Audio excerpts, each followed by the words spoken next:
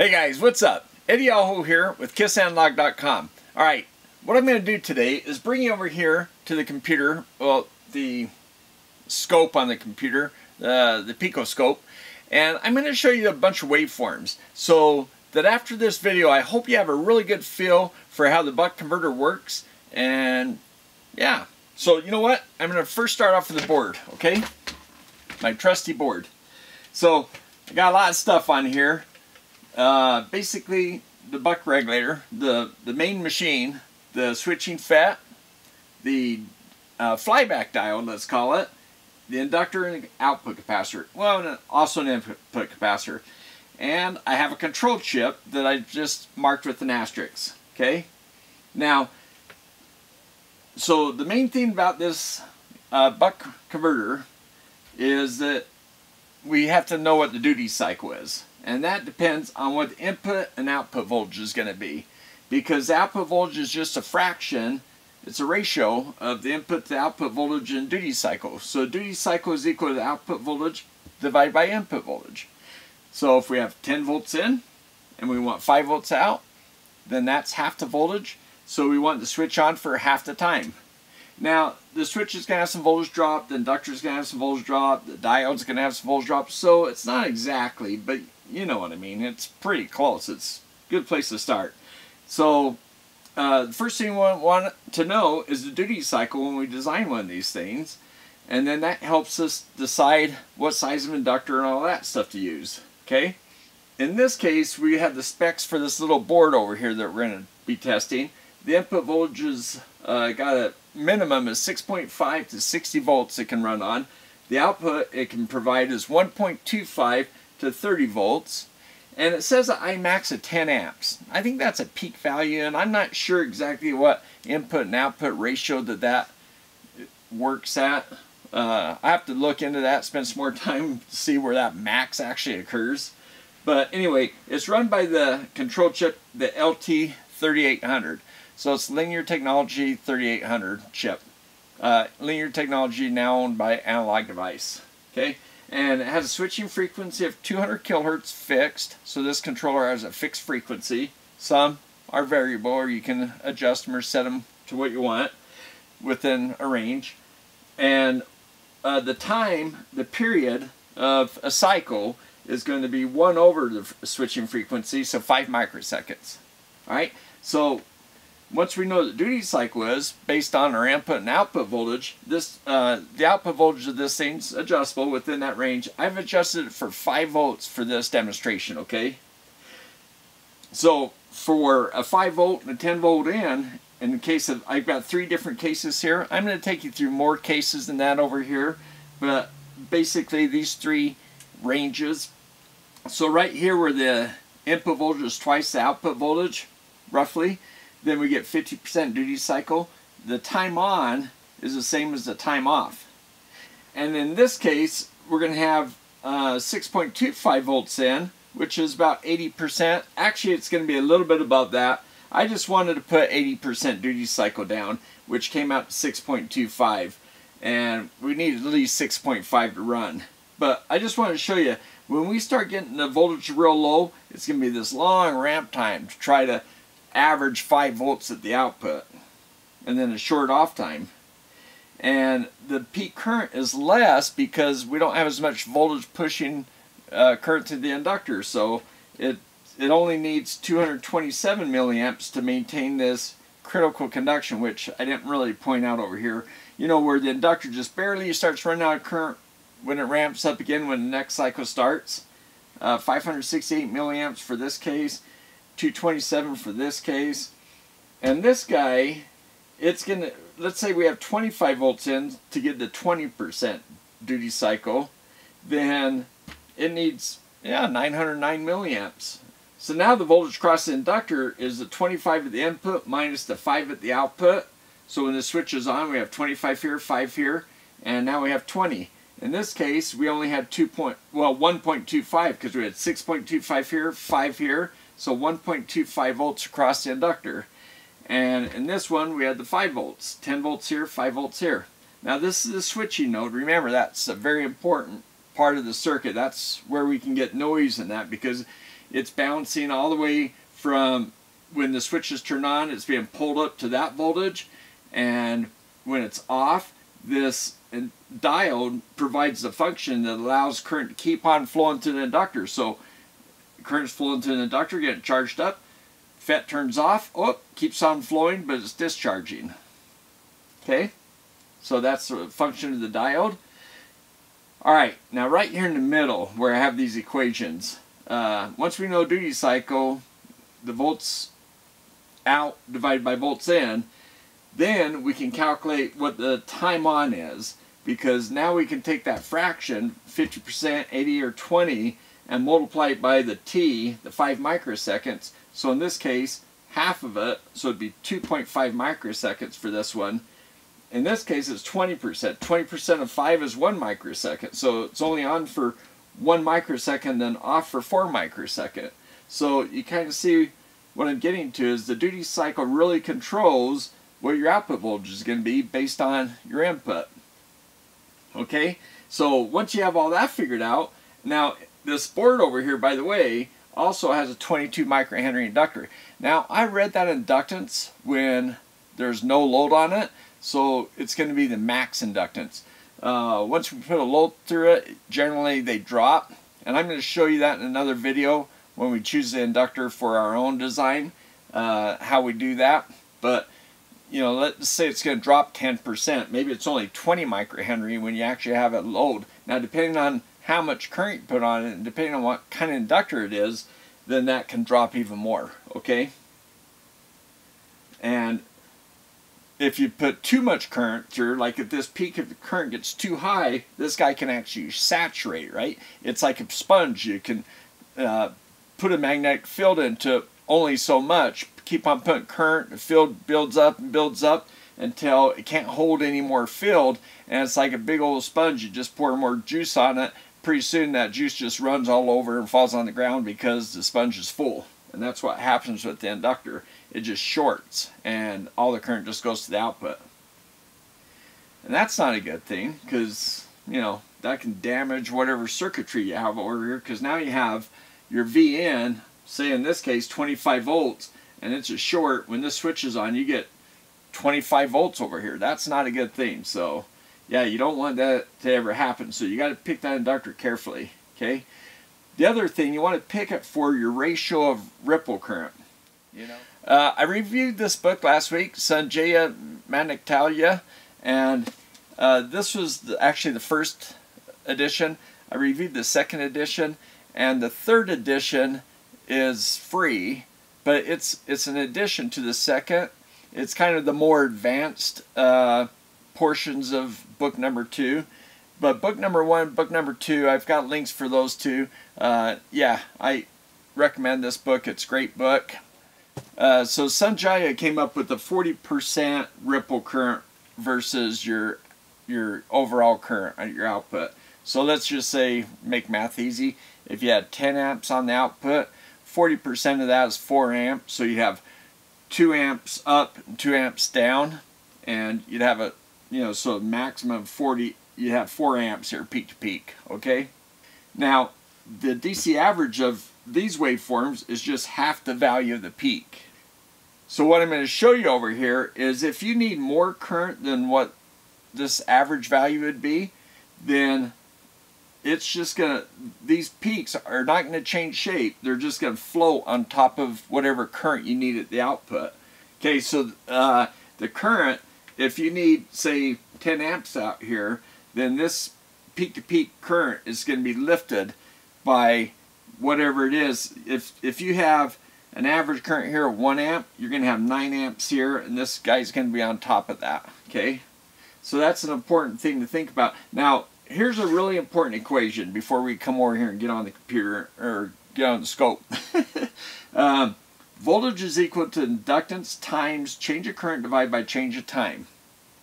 Now, since we know a lot of these variables in this, it's kind of like Ohm's law. Ohm's law has 3 variables, right? You got resistance, voltage, and current. Well, this one we have 4 things that can vary. But inductance isn't going to vary because we have that, okay? voltage, once we set one of these examples, we can say, okay, we know what the voltage is, and change of time is not going to change, because now that we know what the voltage is and the output voltage is, then we can calculate the time on, okay? So what we want is to solve for change of current. So what we do is we cross multiply, cross divide, whatever. So we want change of current by itself, so we divide both sides by L. That gets rid of this L, puts L over here. And we multiply both sides by change of time. That gets rid of it here, crosses out. It ends up over here. And we get change of current is equal to that stuff. Okay? Well, and that's how I calculated this stuff. So I just put 22 microhenries here. I put, now the voltage, remember this is, we're calculating for time on. So it's, in this case, it's 10 volts minus 5 volts. That's the voltage across the inductor during this charge time, and during this charge time it's 6.25 minus 5, so it's only 1.25. That's why it's charging so slow. And then in this one, it charges real fast because it's 25 minus 5, so it charges real fast. Okay, I want to bring up another very important subject. Sometimes, often actually, I calculate it the other way. I calculate this current, the ramp current, down, because we know what the voltage is on the output. So when this switch turns off and this diode pulls this end down to ground, well, about a diode drop below ground actually, because remember this is plus in comparison to this. So when this is conducting, this is 0.7 volts, or say 0.4 volts if it's a Hioki, something like that. It's 0.4 volts less than this, right? So this is more negative. So you're going to see it on the scope over here, okay? But that's a small voltage usually. I mean, you can take that into your calculation when you're calculating it the way I'm going to show you during the off time. But like, especially if the output voltage, say 12 volts, then that's negligible. It's not going to really affect the equation too much.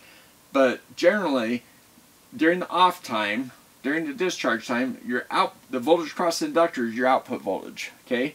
So you take your output voltage, and now you need to know what the time is during the off time. Well, it's just the time minus the on time. So it's 1 minus D, you know, and that's your off time duty cycle.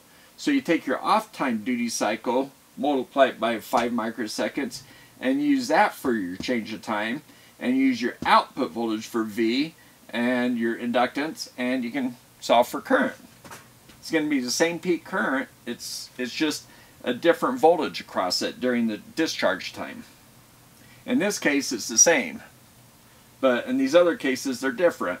Anyway, that's just two different ways to solve the same equation. It can be confusing if you're not aware of that, because you might see someone else using one or the other equation, and it confuses you because you haven't seen it before. So I just want to throw that out there, okay?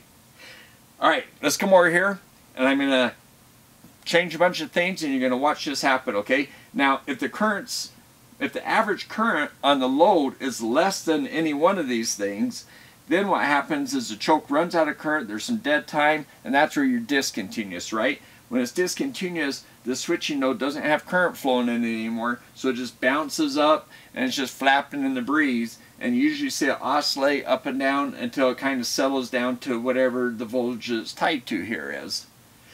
And one reason it bounces around and the oscillation, if you want to calculate that, is you do have some capacitance across the FET, and you also have capacitance on the diode, so you can have, I mean, it can be kind of weird, but anyway, you get these connections, so it's not totally, when it first bounces up, it's charging capacitors, you know, once the capacitor, and then it dampens, so, you know, charges them, discharges, and slowly dampens out, but at first it's a resonant thing, so we'll see that too, okay?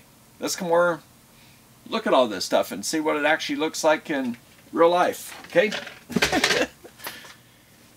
Hey guys, it's the 4th of July here in United States. Well, it actually was. I ended up having to make some changes to the video, so I'm putting it out late. But that's why I was wearing the shirt, because I started it off on the 4th. I thought I was going to have it out on the 4th, and I missed. Yeah, sorry.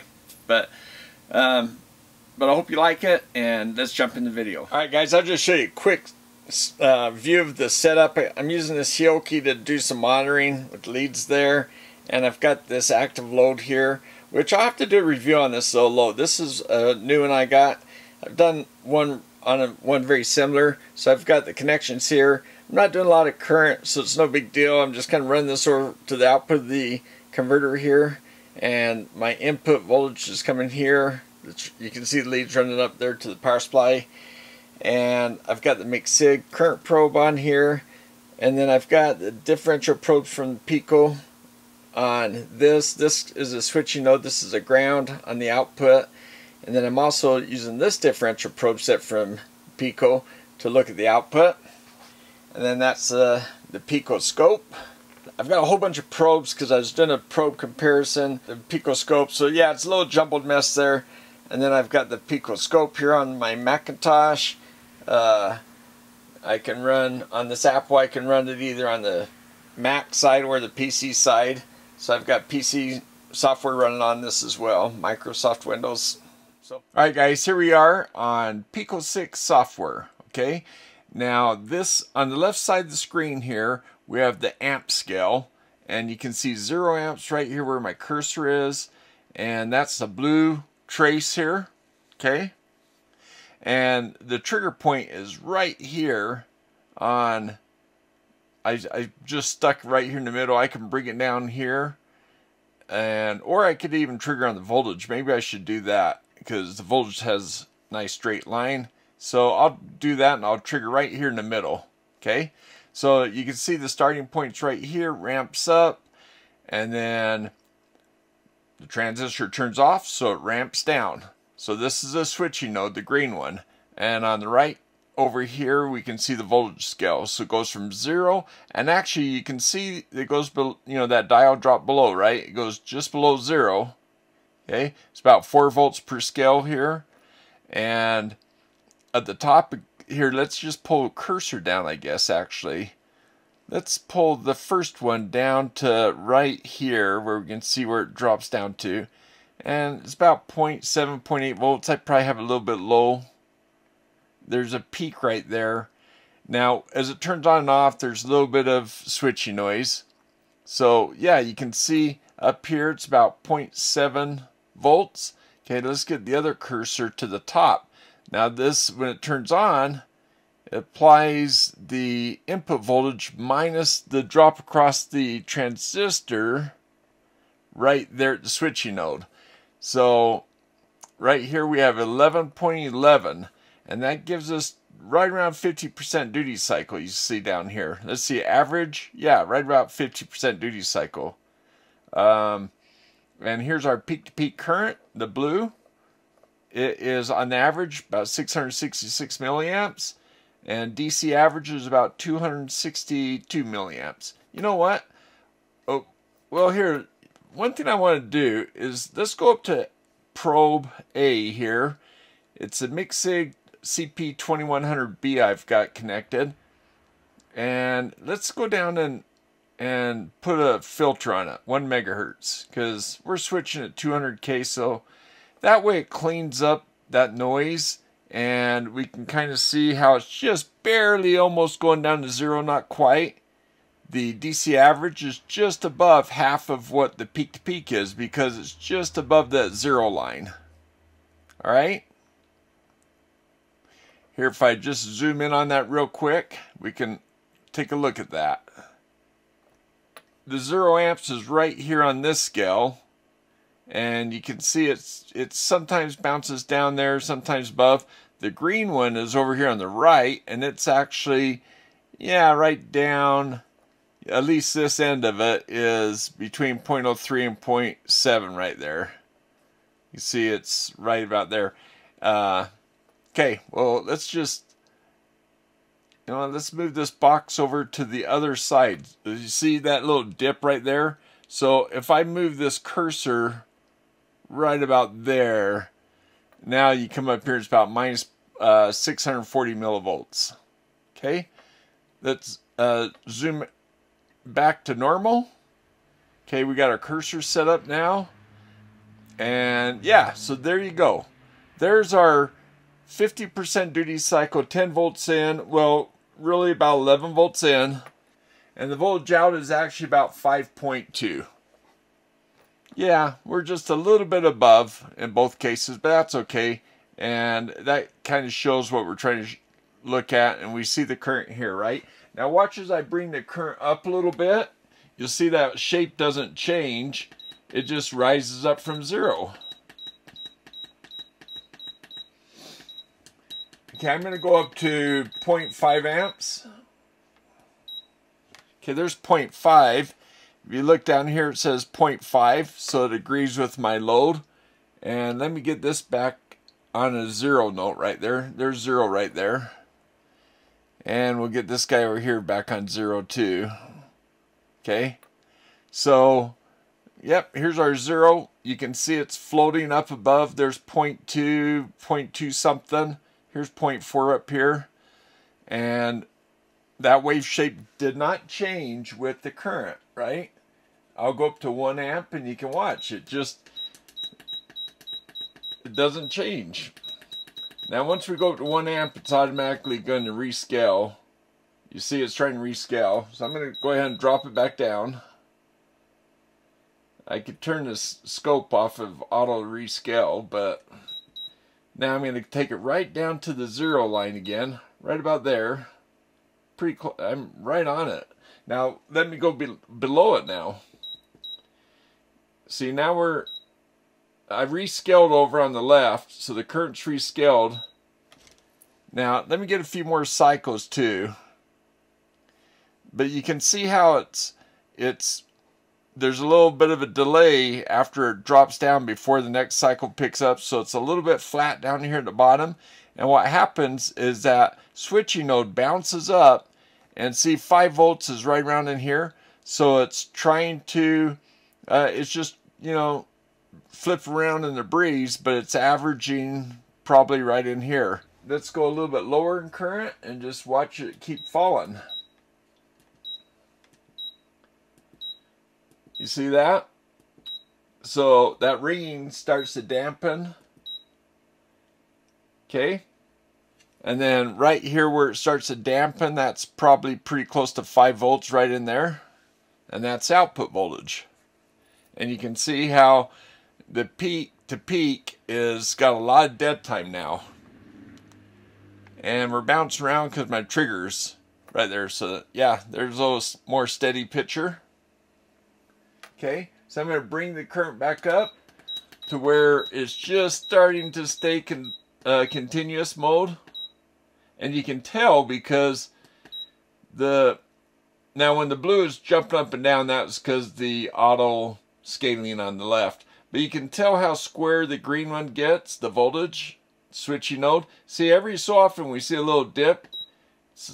So I had to go a little bit higher, about 240 milliamp load, and yeah, we're just about, so we're staying continuous. You can see down here the actual current coming out is just a little bit higher. So okay, so that's looking good. Now I'm going to go ahead and drop that voltage, and you'll see this voltage right here, the green, the switching node. You'll see this voltage drop. Okay, here we go. We're dropping, and you'll see here, I'm gonna take that current off of automatic because that's kind of annoying, right? There we go. Okay, now you'll see that the on time is staying on longer because the voltage has dropped, and the off time is shorter. And you can see how the current is a little bit higher now because it doesn't need it's not charging as high. Now, as I drop it, we're going to hit the point where the controller can't regulate. And look at that wave shape. See how it's leaning over? Oh, yeah, we went underneath the 6.5 required to run, so.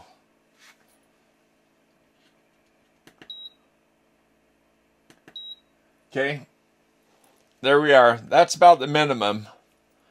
And see it right about here. But you can see how the wave shape's changed. Now look how, because the voltage is lower, we're not required to put so much current through the inductor, right? So now I could actually drop the load of the current down to close to 0. There's where our minimum load can be, where it's still running continuous. Now if I drop it down below, you'll see it starting running discontinuous again. You see what that looks like? Okay. Now I'll go ahead and take that back up. And you see how it's hovering 0.2 over here on the left. It's 0.2 amps up to here, but the wave shape doesn't change as long as you haven't flatlined. You know, as long as the inductor hasn't run out of current, this wave shape doesn't change. It just floats up with the load.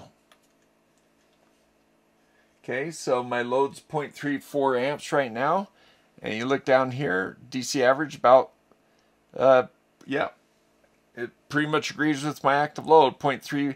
I got it set for 0.34, and I don't have that extra digit that I have here on the scope, so it's looking pretty good. Hey, you know what? Let's add the frequency. Let's add that to channel C, the green waveform. Let's get frequency. There we go. Okay, yeah, see there's 200K, almost 200K. It's just a little bit lower frequency than, it's not perfectly 200K. Alright, so now let's take the voltage up to, we'll see this voltage go up to close to 20. You know what? I'm going to change this guy from plus minus 20 to 50 volts to get a little more headroom up here, okay? So, I'm just trying to keep the current and the voltage at the same 0 line, just so you can see where 0 is on both of them at the same time. Okay. Okay, now I'm up to 20.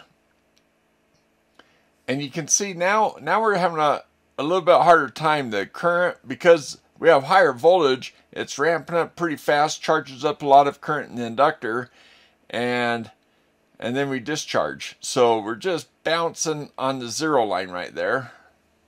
Okay, now you can see how narrow it is, because it doesn't have to be on very long, because it's 20 volts and we're only putting out 5. Okay, I'm going to go a little higher.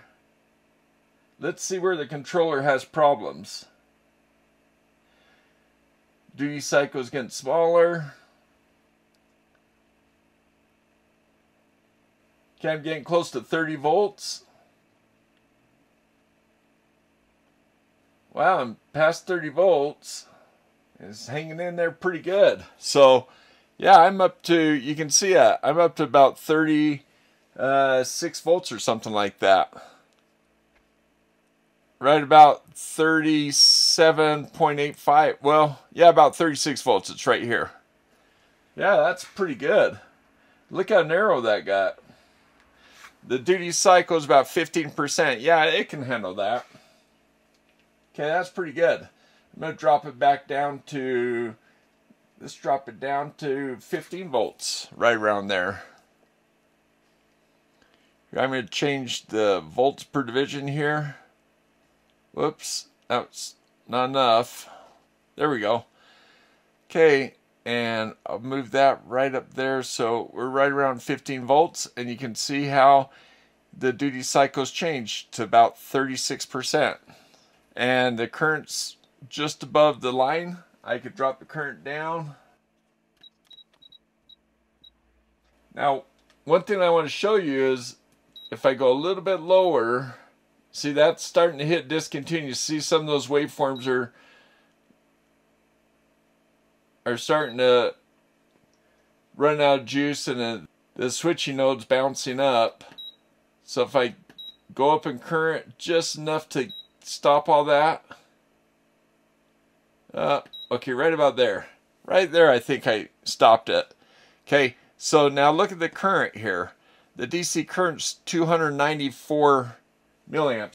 Hey guys, so I hope that kind of helped you visualize how that equation works. Fixed inductance, we change our input voltage, the duty cycle changes, the ramp time, the current kind of changes based on that equation. And I hope it gives you a little more intuitive feel for how that thing works. The buck converter is not a real complicated converter, but yet it does have some significant concepts that other converters are all based on. So yeah, it's a good one to understand, and I think just beating this one up, gives us better understanding, right? I hope so. Hey, give the video a thumbs up if you like it. That helps YouTube analytics. And a big thumbs up to my patrons. Really appreciate your support. And you become a patron for as little as $1 a month. And I want to thank you guys for watching the videos and commenting below as well, and all that stuff. So you know what, guys, I think the next video what we're going to do is we're going to look at the inductor and how to select it. Now, when I measured this inductance, I did it with an LCR meter. That's an unloaded test. And so I guess I could have said, well, the loaded test is probably going to be 10% lower. That would have put me closer in the ballpark. But I just used the measured value just for this video. But in the next video, I'll show you a couple different vendors, what their data sheets look like, and how you would select an inductor based on the inductance you want and how much current you're going to put through it. And I'll show you what those waveforms look like, and also so that you don't saturate your inductor. You can't put too much current through it because it's going to build so much of a, that current's going to ramp up until it builds big enough field, and then it's going to saturate. It's like a sponge. It can only hold so much juice before any more you pour in, it's just going to run over the top of it, right? So anyway, hey, I hope you liked the video, and let me know what you guys think. Alright, thanks guys. Hey guys, I hope you found that helpful. Now if you stuck around, I've got some important things I want to show you, okay? These are really important, so I hope you stuck around for this. There's a principle called scaling. Well, maybe it's not technically a principle. I mean, at least well-known principle, but you can use the scaling principle in this, and I want to show you that, okay? So it's kind of like Ohm's law, right? If you say voltage divided by current is equal to resistance, well, if your current goes up twice, then your resistance must have dropped by 2, right? Or your voltage went up by 2. So there's a scaling thing there. It's like if that moves by 2 times, then one of those other things had to move by 2 times, or a combination of the two the other two things had to change. So same with this, right? If your voltage goes up twice, and if you want to maintain your current ripple where it is, then you can double the size of inductor, and then that offsets the doubling the size of the voltage.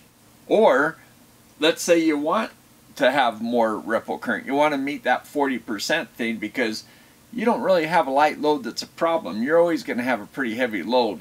So you want to design to that 40% ripple current. So in that case, you go, okay, that circuit works really great for me, but it doesn't give me the ripple current I want. Well, then you drop your inductor by the fraction you need it, And so you can scale, once you've got a working circuit, you can scale these things by doing that kind of thing, okay? Let's say you want to drop the peak-to-peak current by 2, but you don't really want to change these two things. Well, if you have a control chip that you can double the frequency, then you can half this time right here. And so that's another way to do it. So you can go half here, or so you see what I'm getting to? So I just want you to think about how you can scale these things and how that can work for you. Alright, so now the last thing that I want to talk about is controllers, okay? Just want to cover that a little bit. Now the reason why 6.5 is the lowest voltage this guy was designed for, because that's what the control chip needs. It needs at least 6.5 volts to run. It didn't need that 6.5 volts to offer this 1.25 volts at the output. It doesn't need to drop that much. Now the reason the 1.25 is the lowest voltage you can regulate is because this control chip, the reference voltage is 1.25. And so normally you would have 2 resistors, you divide that voltage and you come back to set up your voltage here. But if you actually want to operate right there at the minimum what this thing's designed for, then maybe only just take a line from here and go straight to the feedback pin. Anyway, we'll get in that kind of stuff later, but that's why those things are. And also it's a fixed frequency, so if you want to do that scaling thing, then this chip's not going to work. Another thing is when this duty cycle, let's say if the voltage kept going higher and higher, eventually it's going to start having a problem. And what's going to happen is once this thing turns on, once any control chip turns on, it needs to stay on for a minimum amount of time before it can say, oh, the feedback tells me to turn off. In this chip, I think it's like 300 nanoseconds, so it's less than half a microsecond. But you know, so we were probably getting real close to that during that example I was giving you. I thought I was going to hit it, but we were probably getting real close. Should have just gotten higher in voltage. I think I would have hit it. Same thing in this case. If your voltage starts getting too low, now in this case it's going to drop out because of 6.5. But now if we had, like, let's say 10 volts at the output, then as soon as we start getting down to say 11 volts or something close to that 10 volts, well, as soon as this guy says to turn off, he needs a certain amount of turn off. He can't just turn off, you know, instantly either. So he might need 300 nanoseconds. It's like 300 or 400 nanoseconds to turn on or turn off on this chip. Forget which way it is, but something like that. So what it does, it just means you can't go to say 95%. Maybe that, or maybe 95 is the limit. But anyway, there is a limit. So that's just something I want to throw out there about control chips. Because we're starting to get to the point we're going to start talking about control chips. Okay? So just want to say that those are some of the things you think about when you're choosing a control chip. If we wanted to operate at 500 kilohertz or 1 megahertz, then we would need a real fast control chip. And that's why this one operates at 200K, because it's maybe not as fast as one that you'd want to run at 400K. Alright? Alright, so hey, thanks for watching, and we'll see you next time.